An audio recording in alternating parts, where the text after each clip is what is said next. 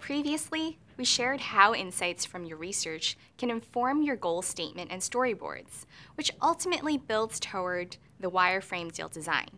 In this video, we'll focus on organizing the information in your wireframe using what we call information architecture. Information architecture, or IA, organizes content to help users understand where they are in a product and where the information they want is. When users find a product easy to use, it means they can find what they're looking for quickly and intuitively. This isn't by chance, it's by design. To make sure your product is easy to use, your information architecture should be informed by many sources, like user research and the ways that existing products in the market are structured. Knowing the users, their goals, and their behaviors is key to effective IA. IA helps organize a site or an app. It's like a map. Here's an example of how IA might come to life. Notice how it's a bunch of lines and rectangles. The rectangle at the top might represent the home page because it's the page you want users to start on when they enter your website. Below the home page is a row of rectangles that are each attached to the home page by a line. This row of rectangles represents the different sections of your website. For example, if you're creating a sitemap for a shopping website, this row of rectangles could include products, cart, user account, and the shop's about page. Finally, each section has a column of rectangles attached to it by lines. This column of rectangles represents the subpages of that section.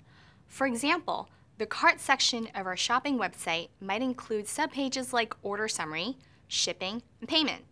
Creating information architecture is an important part of UX design for many reasons. First and foremost, IA organizes and defines the overall structure for the app or the site. Second, it provides a high-level view of a product.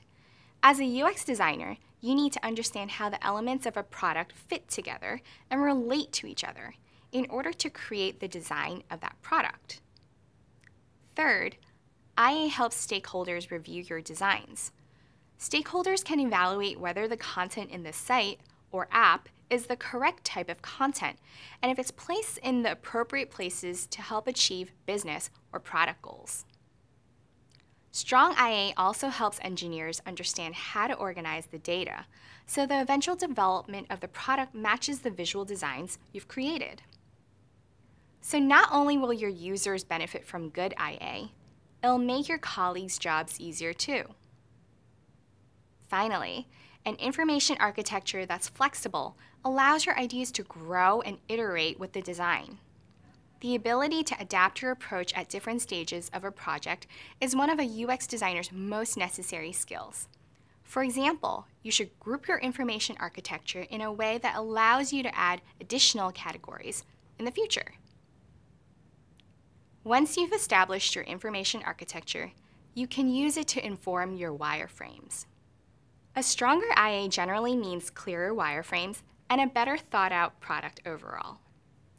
Put it this way, if you create a clear information architecture for the dog walking app, you'll have a better understanding of how the different screens in the app will fit together and how the user will move or navigate between those screens.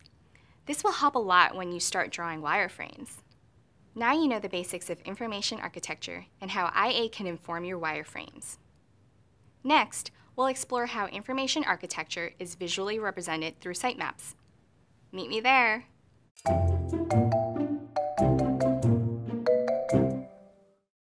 Earlier, you learned how to draw one frame of a wireframe on paper when you created your first wireframe of the Google Photos app.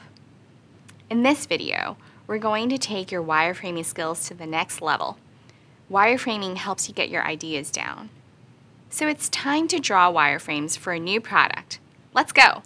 Remember, a wireframe is a basic outline of a digital experience, like an app or website that's made up of lines and simple shapes. The goals of creating wireframes are to establish the basic structure of a page and to highlight the intended function of each element. We want to focus on the structure and function before visual elements like color or fonts are added to the mix. You may be wondering, why do we build wireframes on paper? Remember, we already covered the benefits to creating wireframes in general, so I'll quickly share a few benefits to paper wireframes in particular. First, paper wireframes are the fastest way to get your idea out. A simple drawing by hand is much faster than building a wireframe in a digital tool. Think about how quickly you could draw a few lines, squares, and circles on a napkin. Now that's speedy. Second, drawing on paper is inexpensive. After all, you only need a pen and paper. No fancy tools or software are required. In addition, because creating paper wireframes is fast and inexpensive, you can explore lots of ideas. Keep in mind that wireframes are not meant to be perfect. Instead, wireframes help you get all your ideas out on paper without worrying about every single detail. Later, we'll review those ideas and narrow our focus on the best parts of the wireframes we drew. Okay, there's one thing I should clarify. The example wireframes we presented earlier in Gmail and Google Photos were for products that already exist. This is a great way to practice wireframing because you have a real product to reference and try to replicate. But typically, we draw wireframes for a new product or new feature. To help us explore a lot of ideas, we may be creating multiple wireframes for the same screen of an app or website. Think about this example. Imagine we need to draw wireframes for the homepage of our dog walking app. The dog walking app doesn't exist in real life yet, so we're coming up with lots of ideas for the structure of the homepage and the intended function of each element on the homepage. In other words, you're drawing wireframes for lots of ways that one screen, the homepage, could work. Paper wireframes sound pretty great, right? So grab your thinking cap and let's get to it. Step 1. Before we begin drawing, it's helpful to write a quick list of the information that needs to go on the page you're drawing wireframes for. It's important to list this information up front so you remember to draw all of the elements in each of your wireframes.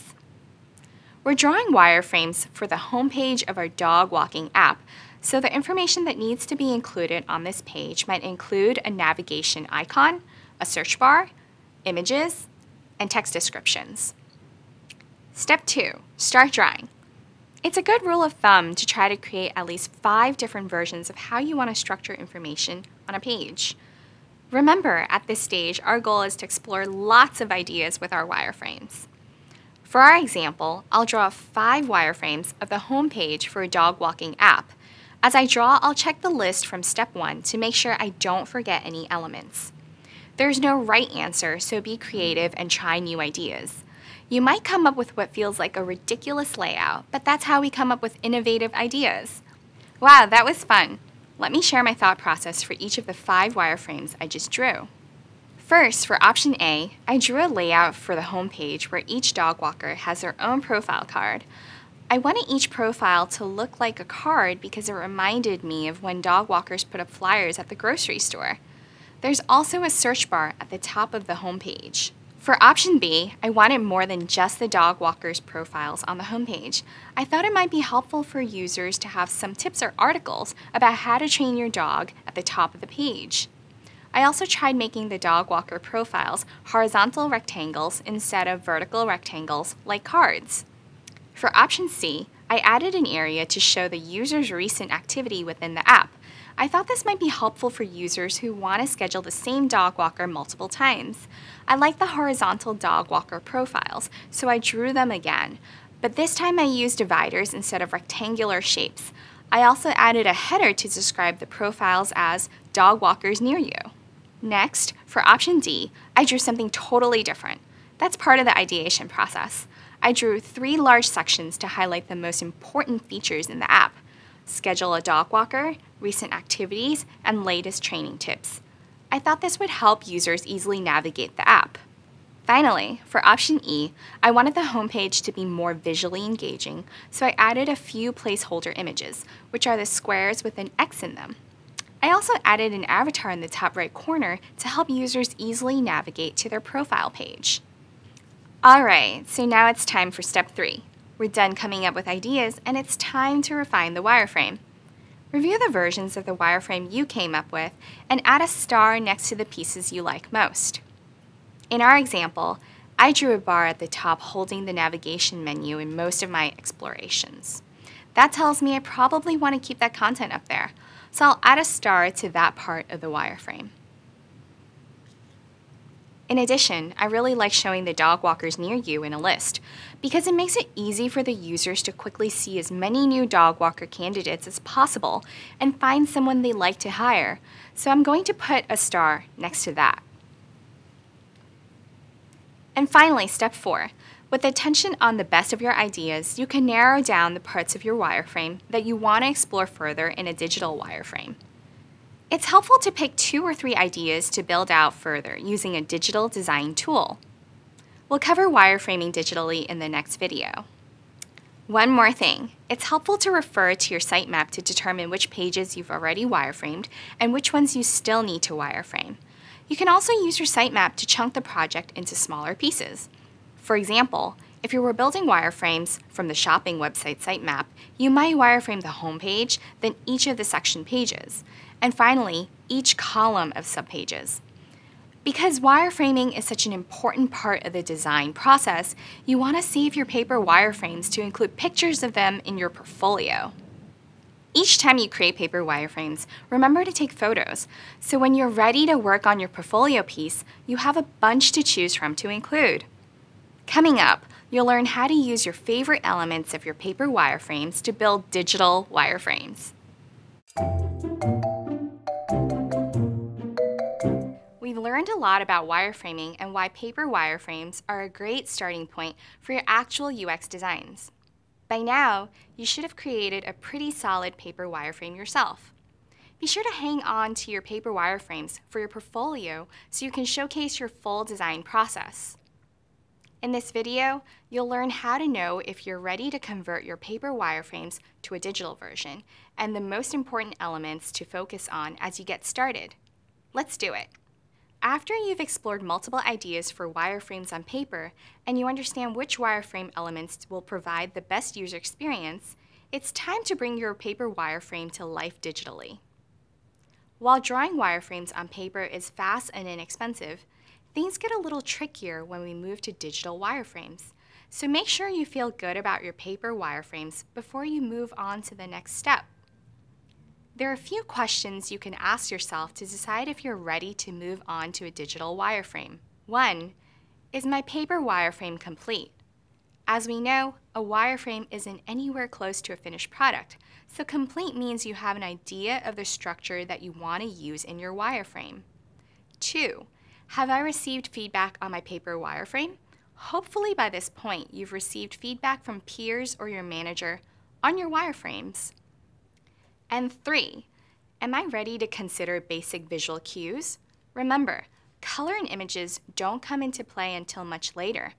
But at this point in the design process, you might vary the kind of text you include in your wireframes.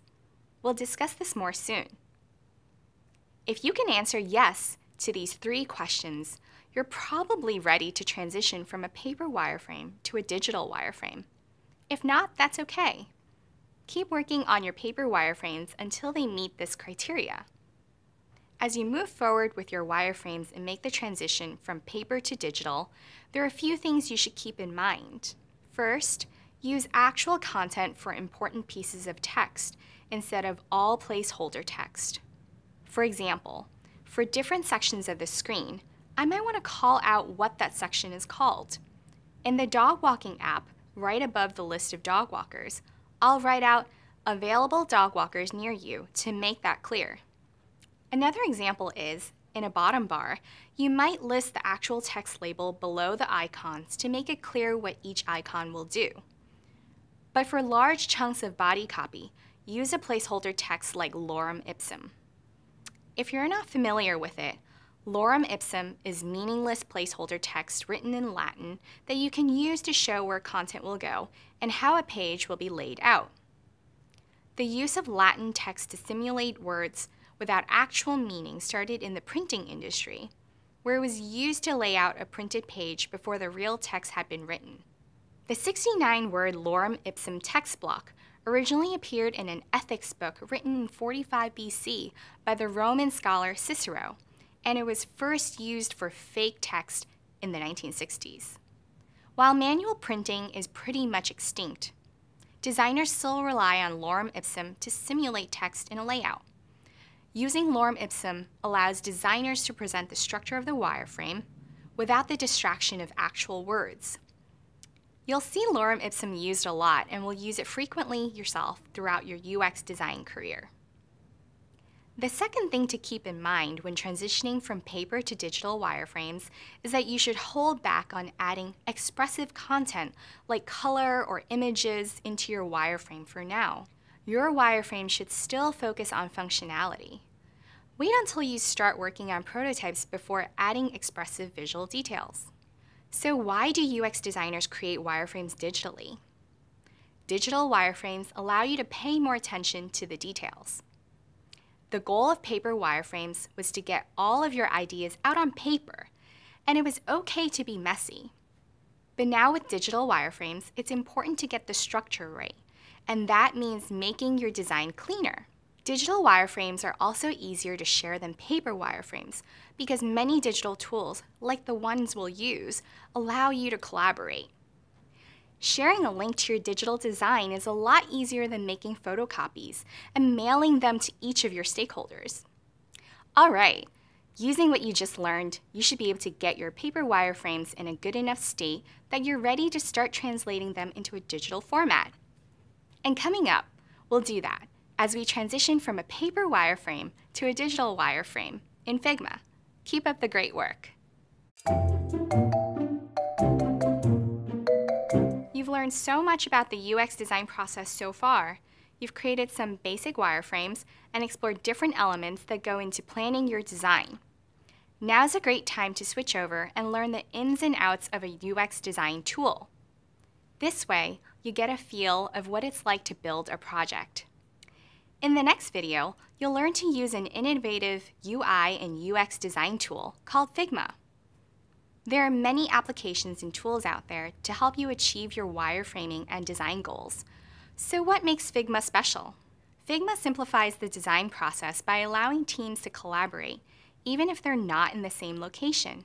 And that's appreciated by designers who work remotely or for teams where individuals are located in different parts of the world. Imagine you're collaborating with the designer on the other side of the globe. You're on a tight deadline to have the project completed. Working together on a cloud-based app speeds up the process, making it ideal for collaboration and time management. I've personally used Figma a lot for remote work because Figma enables a very collaborative environment. My team runs a good amount of workshops with other teams around the company, and oftentimes, many of the participants are based in different locations. Figma's collaborative features have made it possible for us to continue doing workshops, even though we may not physically be in the same room. Figma is widely used by the design community, so there are many plugins made available by the design community to help speed up the design process. Figma is considered an all-in-one tool because designers can create wireframes and prototypes, which we'll explore later. Even though we'll be working in Figma for this part of the certificate, it's important to remember that many of the skills we'll explore are transferable to other UX design tools too. Remember, UX design changes often, and so do UX design tools. Once you know the basics in one tool, like Figma, you'll be able to master a new tool in no time. Coming up, you'll learn how to create a Figma account, build digital wireframes in Figma, and understand how to present your new digital wireframes. Figma is a vector design tool that runs in the browser. Use Figma to brainstorm ideas, iterate on designs, create prototypes, and get feedback at any stage of the creative process. In this beginner's course, we're going to take you through the key stages of designing an app in Figma, from the initial wireframes to an interactive prototype. We'll cover the basics and introduce more powerful features like auto layout, components, and prototyping. There's something for everyone, whether you're new to design or new to Figma. We won't cover all these features in depth, but we'll provide you with resources to continue your Figma education. Sign up for a free Figma account at figma.com. With the Figma account, you can create teams, shared workspaces, where you can collaborate on files and organize them in projects. Choose from a free starter team or a paid professional team. If you are a student or educator, you can get access to all of Figma's professional features for free. Visit figma.com/education/apply to verify your education account. Once you've created your team, you can invite members to collaborate. This will give them access to all the projects and files in your team. You can choose what level of access each team member has. Learn more about creating teams and inviting members by searching Teams in the Figma Help Center. We're pretty sure we've got the next million-dollar idea, a social media app for pets. We want some feedback on the general layout before we start exploring specific elements of our design. Wireframes are simplified designs that are devoid of any style, like color, type, or imagery. They allow us to map out user flows and explore different ways we structure our app without having to design any elements or add any content. We start our journey in the Figma editor. The canvas is the backdrop for all of your designs. It's where you'll add all the frames, shape, text, and images. There are no bounds to your creativity, but you should know that the canvas extends approximately 65,000 points in each direction. With the great expanse that is the canvas, we need something to put our designs in. Enter frames. Frames are the containers we place our shape, text, and image layers in. You can think of each frame in the canvas as a single screen of your design. The toolbar contains the tools we need for creating layers. Select the Frame tool in the toolbar. Frame presets in the sidebar on the right let us create frames with specific dimensions. We know that we're making a mobile app, so we'll select Google Pixel 2 XL from the presets. Two exciting things just happened. Figma added a frame to our canvas, and the sidebar on the left is no longer empty. Everything that we add to the canvas will also be added to the Layers panel. Let's right-click on this frame and name it to Home.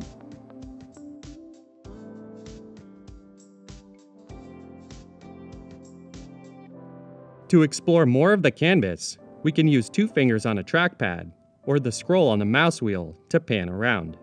We can also press and hold the spacebar and click and drag to pan. Let's zoom out so we can see the entire frame. If you're using the trackpad, you can also use the pinch gestures to zoom in and out. You can also use shortcuts like Command+ and Command- to zoom in or out. For granular control, adjust the zoom level in your view settings up here. Now we're ready to add some layers to our frame. As this is a wireframe, we're going to keep it basic and use shapes like rectangles and ellipses to represent more complex aspects of our designs. We'll select the Rectangle tool to create an image for a post on our app's homepage. Just like frames, every layer in the canvas has dimensions. We can adjust a layer's position and dimensions at the top of the right side bar. We want our rectangle to take up most of the horizontal space in our frame, so let's make the width of our rectangle 380 and a height of 300. If we look in the Layers panel again, we can see that our rectangle is within our home frame. Some layers, like frames, can contain other layers. If we move our rectangle outside of the frame, the Layers panel updates too. We're going to place our rectangle back inside of our frame. Figma will help us snap the position of the rectangle to align it to the center of the frame. Cool! Now we're going to create a shape that represents a user's profile picture or avatar. Select the Ellipse tool in the menu and click to start drawing the ellipse. If we hold down Shift as we drag, we can create a perfect circle. We'll release to create the avatar with dimensions of around 30 by 30. Holding Shift can strain the proportions of our ellipse. If we update one value in the right side bar, the other will update too. We can click into the Width field and use the arrow keys to nudge the ellipse's dimensions to 30. Some fields in Figma accept equations. We can use equations to resize layers by adding, subtracting, multiplying, or dividing the existing value. Let's add +10 to the field to set the dimensions of our circle to 40. basic shapes support both fill and stroke properties. We can see these in the right side bar when we select both of our layers. By default, our layers have a fill of gray, but you can choose another color. Enter a hex code in the field, or click the swatch to open the color picker. We can select colors from the palette, or apply other fills like gradients, images, and even animated GIFs. We can also remove the fill entirely by clicking the minus button. We want our wireframes to appear like outlines instead of solid shapes. We can do this by adding a stroke. Strokes are outlines or borders around layers. We've learned to align layers to their frames, but we can also align objects to each other. Let's use the alignment tools to align the layers to the left. As our avatar layer is smaller, Figma will align it to the larger image layer. Now, we need a username to go with our avatar. Select the text tool, click a spot on the canvas next to our avatar, and type in name. We'll cover adjusting text properties later in the series. We want our text layer to align to the center of our avatar. Drag over multiple layers to select them all at once, and click Align Vertical Center. If we want to make small adjustments to a layer's position, we can use our arrow keys to nudge objects on the canvas. Looks good to me. Users will want to engage with each other by commenting, liking, and saving posts. Let's press R to select the rectangle tool and create some icons for these actions. We'll use Shift again to constrain the proportions and create a perfect square. Let's aim for dimensions of 32 by 32. Instead of drawing 3 separate squares, we can copy the original layer. There are a few ways to copy layers. Hold down Alt or Option and click and drag on our layers to duplicate it. Or press Command D. Figma will maintain the same distance between objects. If we want to change the uniform spacing between them, we can select our layers and update the horizontal spacing in the right side bar. We'll need some text below our image. Let's add that.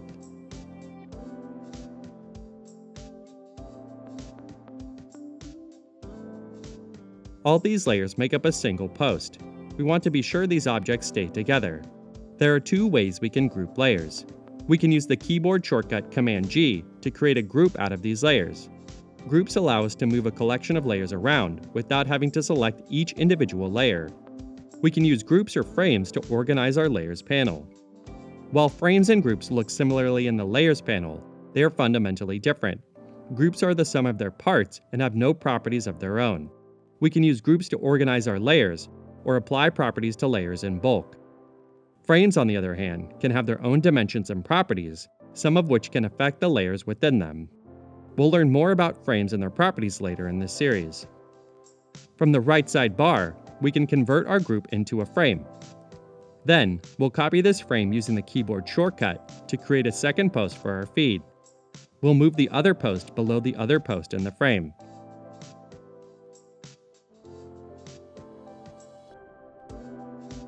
The feed is starting to take shape, but we're missing some crucial elements to make it look like an app. We need a status bar and a navigation menu to move between pages in our app.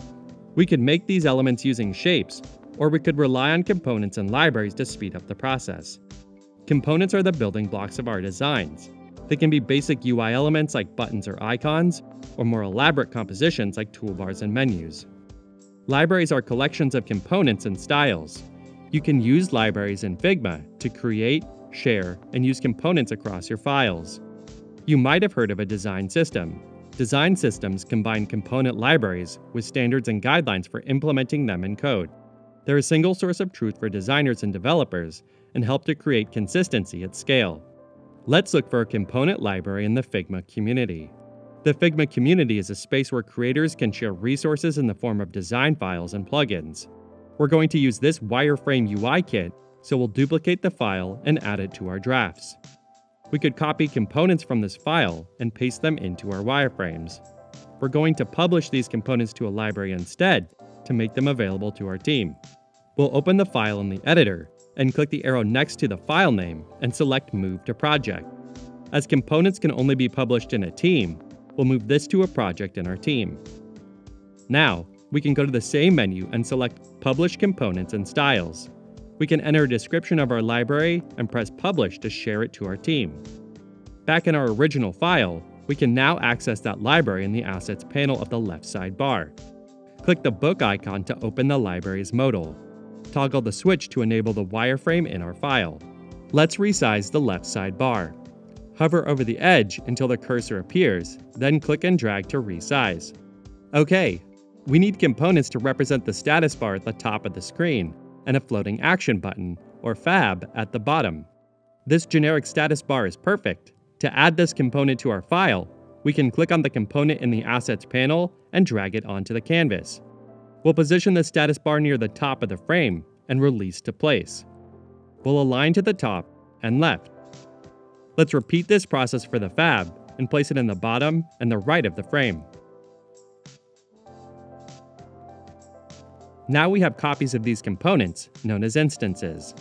Instances are connected to the main component they originated from.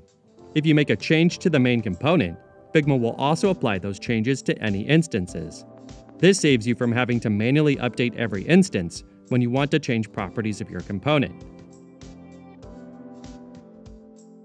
Our eventual application will need to adapt to different screen sizes. If we want to resize our frame now, our components don't change. We can make sure they respond to different frame sizes using constraints. At the moment, our constraints are set to the top and left by default. We want the status bar to take up the full width of the frame. So we'll keep the vertical constraints at top and set our horizontal constraints to left and right. We'll set the constraints for the FAB at the bottom and right. Now, when we resize our frame, the components will respond according to their constraints.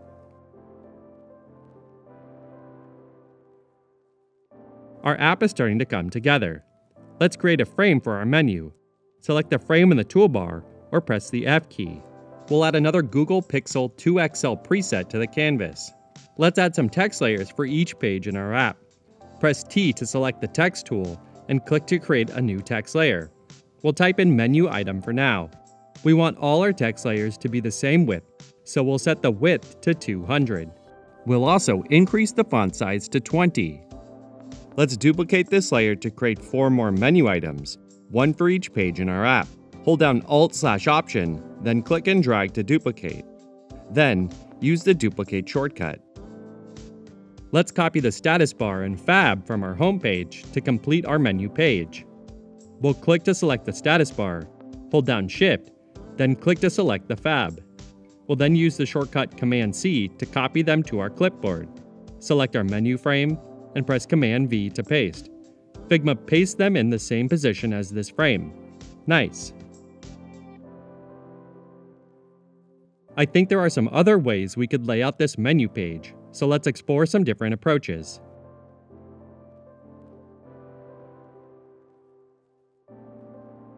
Okay, we have a few designs here, but I'm not quite sure which approach to take. We could set up a design critique and schedule some time on the calendar, but I wonder if anyone on the team is around to help me choose. We'll click the Share button in the toolbar. As we've already invited everyone on our team, we don't have to invite them to every file. We'll click Copy Link and drop the link in our team channel. Our team has some existing sticky note components, which we love to use for feedback. I'll enable that library in this file while I'm waiting for our team to arrive. Our team members' avatars are showing up in the toolbar. To jump to their location on the canvas, we can click on their avatar to enter observation mode. It sounds like our team loved the simplicity of our first design, but thought that a back button would be better than our FAB. Someone suggested the menu could be underneath the rest of our content. I like that idea. Another person pointed out that the centered text makes it hard for users to scan quickly. That's a great point. It looks like fellow design intern Daniel is creating a new version of the menu, which incorporates some elements of each of our designs. This looks awesome, and everyone's on the same page. I'm glad we got some feedback on our wireframes before we invested in some higher fidelity designs. Now we know which direction to go in. We'll see you in our next video where we explore color, typography, and imagery.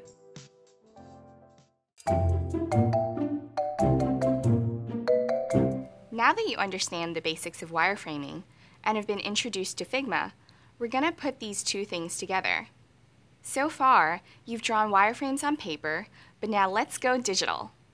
In this video, you'll learn how to transition the wireframes you've drawn on paper into digital wireframes using Figma. So, let's open Figma. I'll start by adding pictures of my paper wireframes to the Figma dashboard.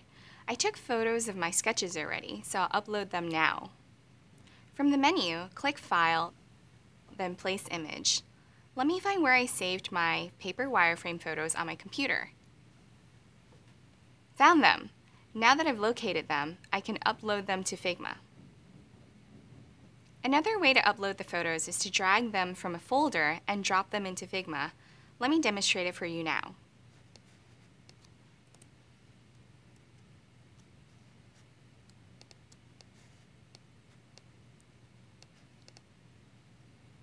There, now I have something to reference as I build a digital wireframe. Next, I'll build the frame. On the toolbar, I'll click this icon that looks like a hashtag. It's called a frame icon in Figma. Then I'll select the platform I want to use. You can create a wireframe for any type of platform. Since I'm demonstrating how to build a mobile app, I'll choose a phone as the frame. I'll pick Android. Seeing the long rectangle makes it much easier to visualize the phone screen.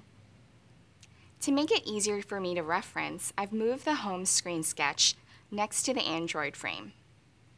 Now I'm ready to create the bar at the top of the screen.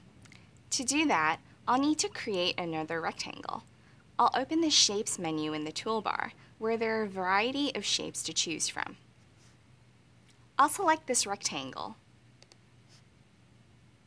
Then, I'll draw the rectangle in the frame across the top to create the bar. Next, I need to create the navigation icon, which is usually 3 horizontal lines. To do this, I'll draw a line. I need the Shapes menu again for this one. The navigation icon will be in the top left corner of the app. So, let's draw the first line. Oops, that doesn't look very straight, does it? I'm going to delete that by selecting it and using the delete key on my keyboard. Here's a pro tip. To create a perfectly straight line, instead of drawing it freehand like I just did, you need to hold down the Shift key on your keyboard as you draw. There, that's better. Instead of drawing 2 more lines, I'll copy this one. I'll select the line by clicking on it, then use the keyboard shortcut to copy it. On a Mac, hold down the Command button, then press C. On a PC, hold down the Control button, then press C. Now that I've copied the line, it's time to paste it. I'll use a shortcut again. This time for paste, you can press Command V or Control V. It seems like the second line pasted right on top of the original line, so you might not be able to see it. But I can use my keyboard arrows or my mouse to move the new line. I'll put the new line directly below the original line. Now, I'll make another copy and position this third line directly under the previous one. Do you notice how when I move the line I drew, red lines appear in the frame? Those are guiding lines to help line up the shapes. That way, when you have a group of lines or shapes, none of them are too far to the left or to the right. Great. Now let's go back to our hand-drawn wireframe. The next feature on the bar is the company logo. Remember, for wireframes, we want to keep this simple. So I'm going to create another rectangle to act as the placeholder for the logo. Now, let's fill the rectangle in with a new color to show that it's a placeholder for something else and to provide contrast with the bar. First, I'll select the shape, then in the Design menu, I'll choose the color. Since this is a wireframe, I'll just use a darker gray. Great, so we have the bar at the top of the app and a spot for the logo. The last element that'll be in this bar is the profile icon. To make the profile icon, I'll use the Shapes menu again and select a circle. Remember how I held down the Shift key to draw a straight line? I'll also hold down the Shift key to draw a perfect circle. Let's make this dark gray too. To make the circle seem like a person, I'll add a smaller circle for the head of the person. I'll make this circle light gray for contrast. To make the body, a stick figure will do. I can use a few lines for this one. First, a straight line for the body.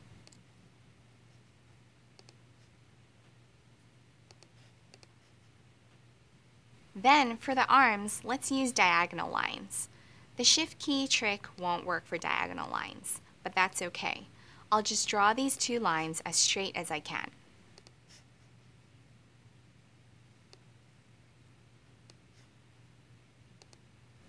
You'll notice that I made those lines gray as well. So now I have the bar at the top of the app. Great. The next thing I need to create is the image carousel at the top of the page. An image carousel allows me to show rotating features in the app. To represent the carousel, I'll make a large rectangle. Just like in my paper wireframe, I'll draw an X through the rectangle to show that this will be an image once we get to the hi-fi stage. I'll choose a light gray for the X so it somewhat fades into the background.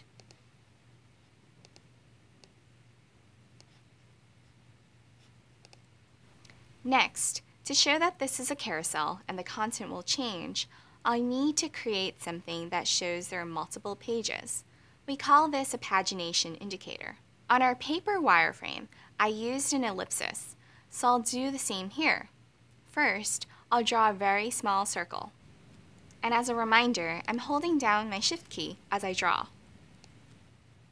There, now I'll fill the circle in a black color for contrast. Next, I'll make 2 copies of the small circle. I'll put the 3 circles in a line and place them in the middle of the rectangle, at the bottom. Now, I'll line them up using the built-in guides.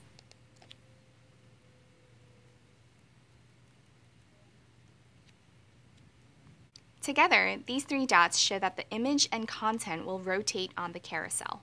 Perfect! Next, let's write some copy. As a reminder, the only copy you should include in a wireframe are words that help people understand the function of a button or section. To do that, I need to create a text box. I'll click the text icon, then I'll draw a box where I want the text to appear. The blinking cursor indicates where I can type. I'm going to write, "Latest tips to train your dog." This kind of title is important to explain what the rectangle represents. Although wireframes don't have a lot of text, it's a good idea to use some copy here and there, because real text helps ground you in the design. If I just use placeholder text like lorem ipsum here, the purpose of this carousel wouldn't be clear. Now, we need to adjust the size of the text using the design menu. I'll make this 24-point font. Finally, let's center the text in the carousel so it's visually appealing. Let's use the guides to center the text. Great, now that's done. I'll add the schedule button next. Since schedule is the call to action, or the button I most want users to click, I'll make the button big and obvious. I'll draw a big rectangle and write schedule in the middle. I'll do this a bit faster now that you're getting the hang of the process.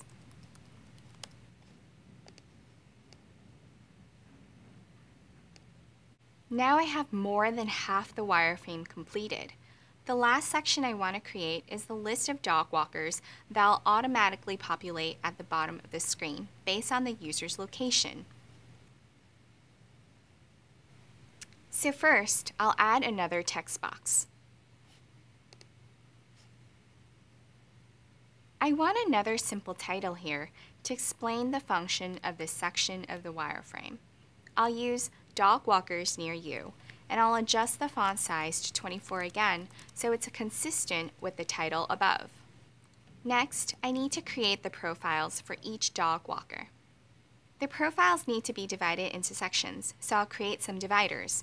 To create dividers, I'm going to draw a straight line that fills most of the length of the screen. You'll see this line is drawn in black, which fits the style that we've been using. Now, I'll make a copy of this line and move it a little ways underneath the first line to allow space for the dog walker's profiles. Great, I'm going to select both of these lines and make 2 more copies. Now I'll paste them an equal distance from the original 2 lines. This is a pro tip. Copying and pasting multiple items at a time makes the wireframing process faster. Earlier, I used Figma's guiding lines to line up each element, but when I have a bunch of elements like this group of lines here, I can use other techniques. In the Design panel, I'll first click on Align to the left. This makes all of my lines start at the same point on the left. Next, I want to have the same amount of space between each line, so I'm going to click on Distribute Vertical Spacing in the Design panel. Ta-da! Beautiful, evenly spaced lines. It may seem like a small detail, but it can really give your wireframes a cleaner look. Okay, next, let's show some profiles. I'm going to use a circle to represent a profile photo, just like we did for the user account. Then, I'll add lines to show that there's some text here. Holding down my Shift key again, I'll draw one line. I'll make it a bit wider by going into the Design panel and changing the stroke. I'll make the stroke 5, which is a thicker line. The stroke was previously 1, which is a thinner line. Wide lines typically indicate text in wireframes.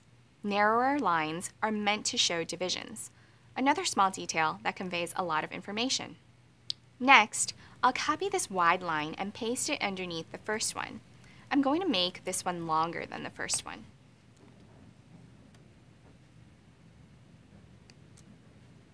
Just a minor thing like different line lengths can convey a lot of information. The top line is shorter since this will be the dog walker's name. Then the line underneath is longer because it'll have additional information about these dog walkers. These kinds of details will feel more automatic to you the more wireframes you build.